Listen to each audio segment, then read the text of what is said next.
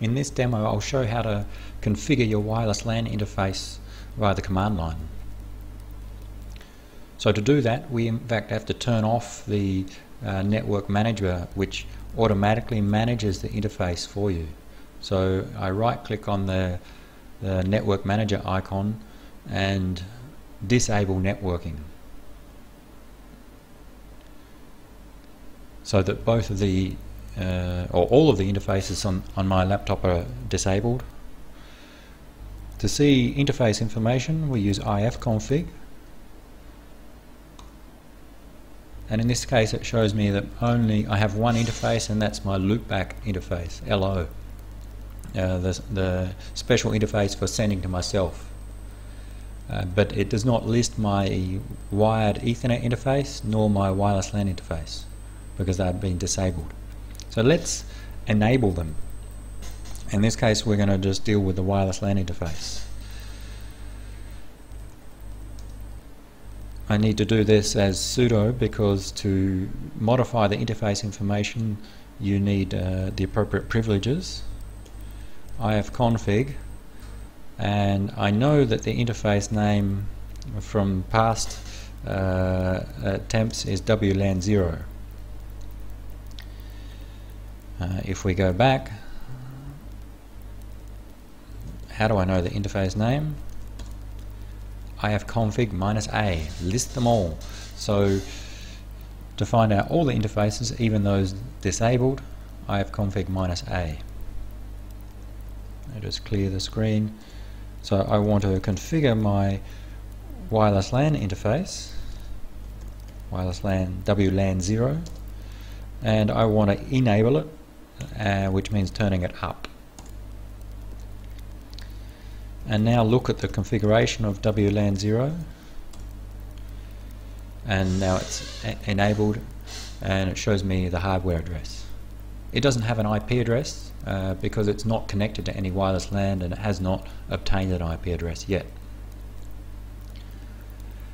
Now let's look at the wireless configuration of this interface. ifconfig shows the IP and MAC configuration, but iwconfig can be used to look at the wireless configuration details. iwconfig, same interface identifier, WLAN 0, and it shows me that my interface supports IEEE 802.11b, G and N. It's not associated to any access point, and therefore there's no extended server set ID. Shows me some of the parameters of the interface, such as the transmit power, and it's in manage mode. Manage mode is the mode where it will be managed by an access point. So we need to associate with an access point. So first we need to know of an access point nearby to select. Some of the commands that are associated with wireless interface configuration can be listed if we do a search via the man pages for IW. We see there's iwconfig for configuring the interface, and there are some other related commands like listing some information about the interface, looking at different wireless events. We're going to try to list some information about the interface. iwlist. Just look at the man page for iwlist. There are many different sets of information that we can get. So we specify iwlist, the interface name. We can scan for different access points nearby, which we'll do in a moment. We can look at frequency information, the channels which are supported by the interface, data rate information, and other details about the wireless interface. Let's scan for some interfaces. I'll do it as sudo so that we've got the privileges to do the scanning. iwlist, the interface name, and the operation is scanning, and I'll pipe it into less so that it doesn't scroll too fast through the screen. And we see what it shows for this interface is a set of cells or access points that have been discovered during that short scanning phase. Basically, the wireless interface goes into a receive mode and tries to either receive beacons or send out probe requests with the hope of receiving probe responses to learn about access points. And it does that on all of different channels. So it goes through from channel 1 and does some brief scanning, and then channel 2, channel 3 and so on, with the aim of discovering all nearby access points on all the possible channels. And it gives the details here of those access points. Here, cell 01, we see the address of the access point and the channel it's using, channel 6, something about the signal quality, whether it's using encryption or not, and importantly the thing that we will need is the extended server set ID. There's one with solar, and the other features which the access point is advertised are listed there, like the data rate supported, the encryption supported and so on. If we scroll down, we'll see that there are other access points found.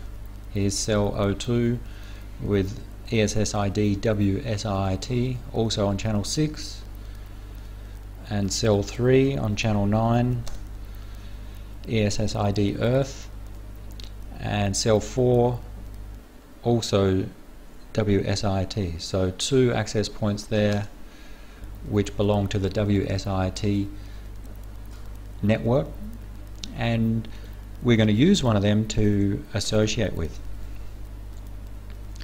So now we'll use IWconfig to tell our wireless interface to associate with an access point with ESSID WSIT. And now let's look at the wireless interface information. We see now that we're associated with an access point on the network WSIT, the frequency, the data rate that it's connected with, and the access point information, as well as link quality information. So now we're associated. If we want to send data, we will need an IP address. If we use IFconfig, let's check, we don't yet have an IP address. So normally the network manager does all this automatically for us. It shows the access points available by scanning, and either manually you can select one of the ESSIDs, or you may configure to automatically select them. But via the command line we must do these steps separately. So the final step we want to do is find an IP address, and we do that using DHCP. So we start the DHCP client, which will try to discover an IP address for the wireless LAN 0 interface. It may take some time. It sends out a request to the DHCP server on the network, and if all's well, the DHCP server should send back a response including the IP address for this interface.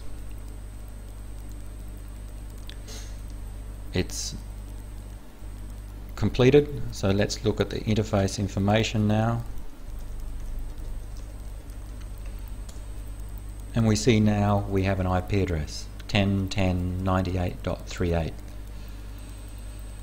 So that's the way that we can configure the wireless interface via the command line. We first turned on the wireless interface, and then we use IWList to scan for access points, and then I told my wireless interface to associate with an access point on extended server set WSIT, and then I used DH client to obtain an IP address using DHCP. To finish, a couple of other things we saw with IWList. There were different operations available, so we can list for our interface the rates supported, or the current bit rate, 5.5 megabits per second. Remember, with wireless LAN there are multiple bit rates available, or data rates, and the interface, the wireless LAN card on your computer will choose the best one depending on the signal quality. So it may change over time. It will automatically switch between different data rates. Another thing we can do is list the channels or frequencies supported. Simply lists the available frequencies or channels and the current frequency we have available. And there are other operations that can be performed with IWList and the other IW family of command line tools that will let you to configure your wireless interface. Last thing to do, let's turn off the wireless interface using ifconfig by turning it down.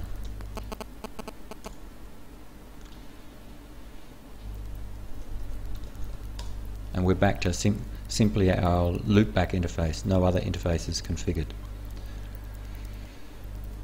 You may want to enable your networking again, so all of those steps will be automatically managed by your by the network manager software on the operating system.